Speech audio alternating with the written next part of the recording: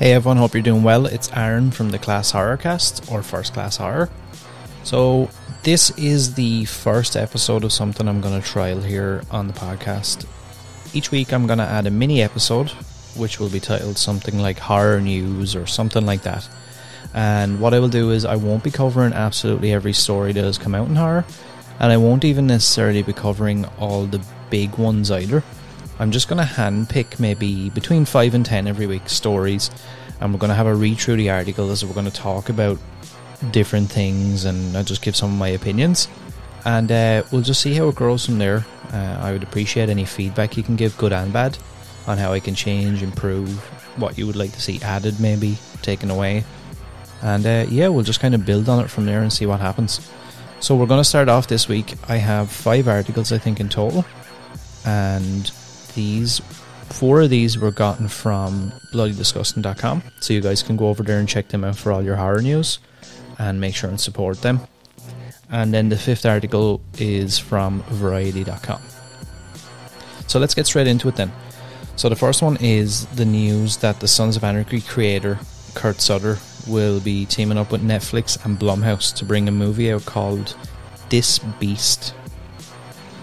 So Deadline broke the news earlier this week that Sutter will write, direct and produce this movie, which is inspired by, I think, a real story of the Beast of...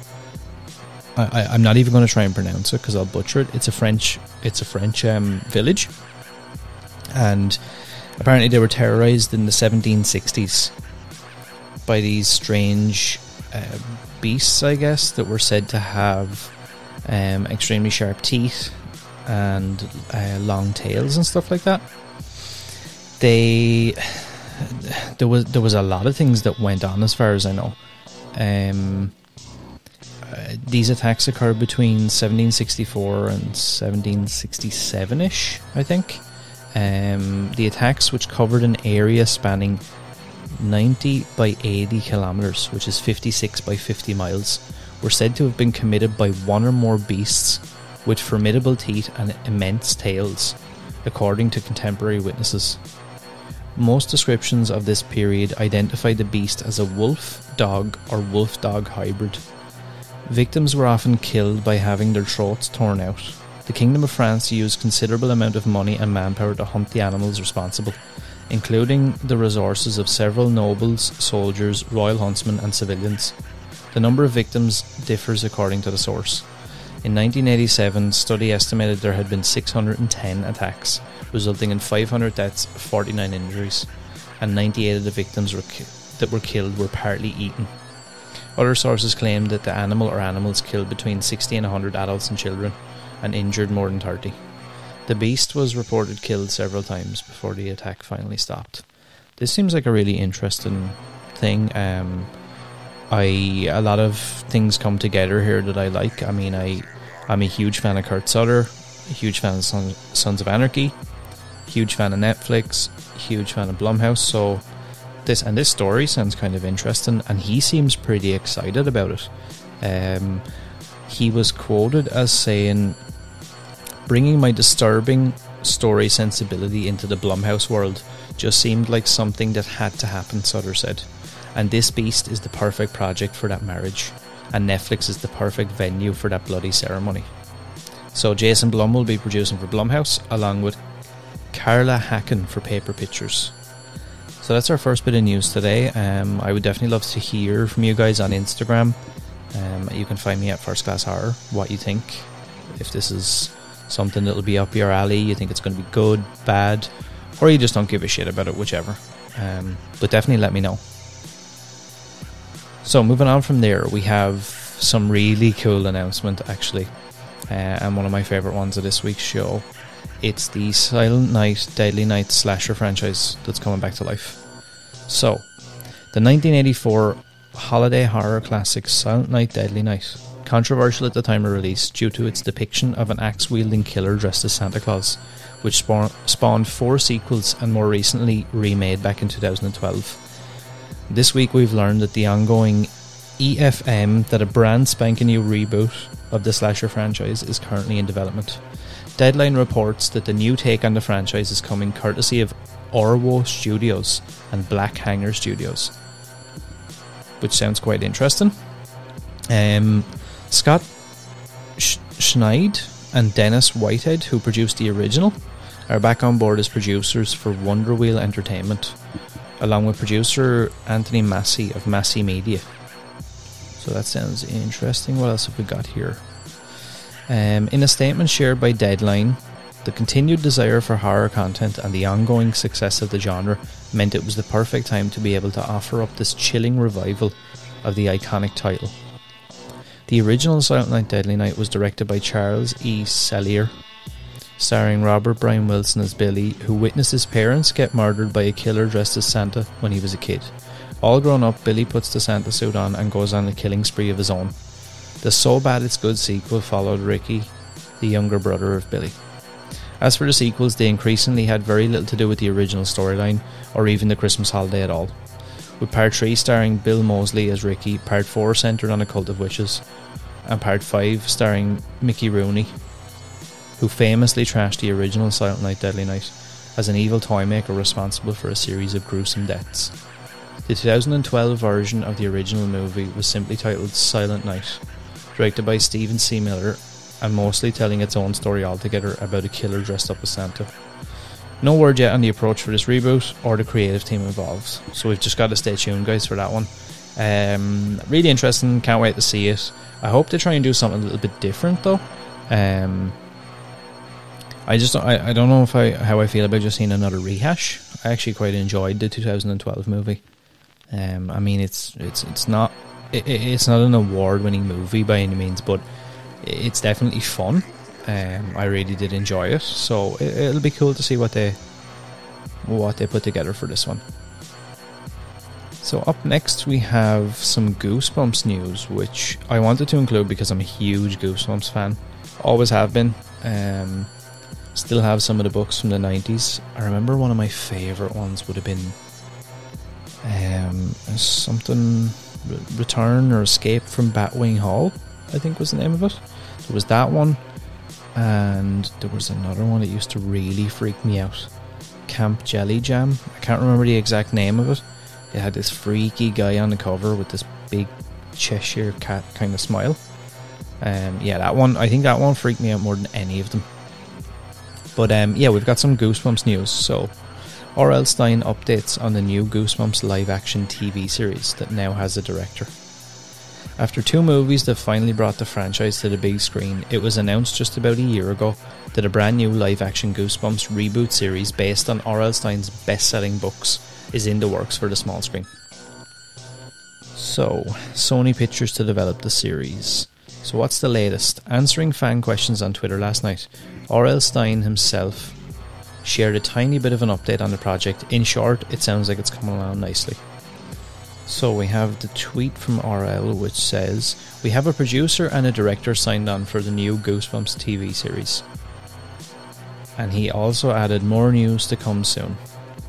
As far as the Goosebumps books are concerned, Stine is still hard at work on writing new terror tales for kids of today. In fact, during the same Twitter Q&A, he revealed that he's just signed a contract to write 6 more Goosebumps books, while also noting that the next one that's being released is inspired by zombie movies and is titled 5th Grade Zombies. So that sounds like, it's crazy to me that this guy is still so passionate and still, I mean, he's made so much money, he's so famous, the books are so famous, they'll live on in history regardless. And he just continues to try and keep this thing relevant and reintroduce it to new audiences, which I think is fantastic, to be honest. And as a huge Goosebumps fan, it's I'll take anything Goosebumps that I can get, to be honest. Also a little bit of news, the cast for Don Mancini's Chucky TV series. There was some more news on that. So, after delays caused by the pandemic, it looks like Don Mancini's Chucky series for USA and Sci-Fi is getting ready to begin production, and Collider brings us some casting news. According to Jeff Schneider, Devon Sawa from Final Destination and Hunter x Hunter has landed a major role in the series, noting that he's actually playing a set of twins. The cast will also include Zachary Arthur, and Theo Brione from Mancini and the creator of Channel Zero. Chucky is expected to arrive later this year, with Brad Dourif voicing Chucky and Jennifer Tilly also on board as Tiffany. Chucky has been described as a fresh take on the franchise that will explore Chucky's character with a depth that is uniquely afforded by the TV series format. After a vintage Chucky doll turns up at a suburban yard sale, an idyllic American town is thrown into chaos as a series of horrifying murders begin to expose the town and its secrets. Meanwhile, the arrival of enemies and allies from Chucky's past threaten to expose the truth behind the killings, as well as the demon doll's untold origins as a seemingly ordinary child who somehow became this notorious monster. So that seems quite interesting. We have some more, I think, words here from Mancini as well. So let's see. With this TV show, our mission has been to preserve the straightforward scariness of the original film or first couple of films, Mancini explained to Sci-Fi Wire last May. But at the same time continue on with this ever-expanding tapestry of consistent story that we've spun over the course of 7 movies and some 30 years. I think fans are really going to love to see the new characters that we introduce into this realm, and just to see how they come off on our classic characters.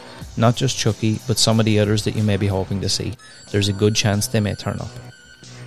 Mancini also teased in this chat with Sci-Fi, I think the prospect of seeing Chucky sharpen his skills and add to his toolbox some of the technical goodies that we have at our disposal now. That's something I think people will find pretty interesting. It's so important to give Chucky new weapons, new strategies, and new targets, and new goals. Chucky has a different goal in the TV show than he's ever had before, and it's specifically something that is designed to evoke something that's going to be in the zeitgeist today.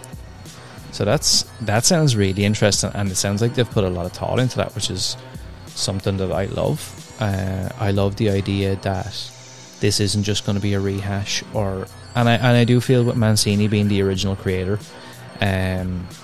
this is not a cash grab. It's not going to be something, that they've just put together to make a few bucks off the name and whatever. I do feel like he's going to try to live up to what Chucky is. Like, I mean, he's an icon of horror. And I think it's good and it's cool that they've gotten this opportunity. And I for one, am completely for it. I know a lot of people have given it a lot of shit, but I think it's a really good thing. And the final piece of news that I chosen for this week is some Jeepers Creepers news. So, we are getting another Jeepers Creepers movie this year, apparently. So the Creeper is back and looking for blood. Jeepers Creepers Reborn, the 4th installment in a long-running horror franchise, has sold worldwide distribution rights to Screen Media. The studio plans to release the film in North America in the fall of 2021. Screen Media previously released Jeepers Creepers 3, which we won't talk about. The latest installment in the series has a new director, who previously oversaw the Iron Sky films. It is part of a new planned trilogy. The film is written by Sean Michael Argo and produced by Jake Seal of Orwo Studios and Black Hanger Studios. Let's see. Seth Neal, Screen Media's SVP of Global Acquisitions and Co-Productions, is executive producing on behalf of the company. So here's the logline. The film unfolds as the Horror Hounds Festival holds its first ever event in Louisiana, where it attracts hundreds of geeks, freaks and die-hard horror fans from far and wide. Among them is fanboy Chase and his girlfriend Lane, who is supposed to come along for the ride. But as the event approaches, Lane begins to experience unexplained premonitions and disturbing visions associated with the town's past, and in particular the local legend or urban myth, the Creeper. As the festival arrives and the blood-soaked entertainment builds to a frenzy, Lane believes that something unearthly has been summoned and that she is at the centre of it. Jeepers Creepers Reborn was shot at Orwo Studios and Black Hanger Studios and on location in Jackson, Louisiana in December and January. Okay, so this thing has already been shot and is done. It is currently in post-production. Screen Media's creative executive Connor McAdam is serving as associate producer. As excited as we are, we know that the fans will be even more thrilled and chilled to return to the world of the Creeper, now with a much scarier vision from the new director, who's a perfect fit to restart this franchise. The deal was negotiated by Needle for Screen Media with Seal on behalf of the production. Also serving as executive producers are Jamie R. Thompson, Terry Bird, Danny Zamost, Lee Broda, Gary Raskin. Like, we've so many people here executive producing, which seems a bit odd, but Screen Media's recent acquisition includes the comedies Senior Moment and Off the Rails, as well as the Nicolas Cage film Willy's Wonderland. That's quite interesting. I see a lot of people talking about that lately. This is going to be interesting to see. I don't have any high hopes. I don't know how this will go. I'm a huge Jeepers Creepers fan. Even number 2 I like. 1 is one of my favourite movies, but number 2 I actually even still enjoy. While it's a little bit more tacky and it's not as good, I still enjoy it. Number 3 I passed on from when it came out, and I actually only watched it several months ago, and I thought it was awful. It had no redeeming quality whatsoever, and I just really didn't like it. And I know a lot of people don't like to support Victor Salva, so it's quite interesting as well to see him be bumped. I would imagine it had something to do with some of the news that's come out about him, and the fact that that movie flopped as well. I just think that it's time to... There's a lot of life left in Jeepers Creepers, I feel, because it's had barely any movies, so it does have a lot of life in my opinion. But I guess we'll just have to wait and see. But like I said, guys, I'm going to keep it short and sweet. This is going to be like a 20-minute long episode to start with. This may get longer, shorter, I'm not sure. Obviously, if we have heavy weeks of news and I feel like I want to cover more, I will pick more articles to read out and talk about. As I said, these articles were taken from Variety.com and BloodyDisgusting.com, so make sure you go and support those guys. Check out your news there. As always, you can find me on Instagram at First Class Horror. That's where I'm most active, but you can find me on all other social media under First Class Horror as well. I've also got a website up and running now, which is www.classhorrorcast.com. You can go there, you can sign up with your email, get notified every time I release an episode. You can get all my episodes on there, and I am going to have a blog there as well. I currently have some blog posts on there. It's things like equipment, some tips for starting podcasting and different things. Not that I claim to be an expert, but just things that helped me. Other than that, you can support me on Patreon. You can support me on Teespring. I have some merch, I have some cool shirts on Teespring. And other than that, just interact with me, guys. That's all I'm doing this for, is just to build a community. So any feedback, like I said before, good and bad, is all welcome. Anything that you would like to see me do, improve, change, please let me know. As always, give me a review or a rating on iTunes or Spotify or wherever you listen to podcasts. And I'll see you for next week's show, I guess. Hope everyone is safe and well. And goodbye.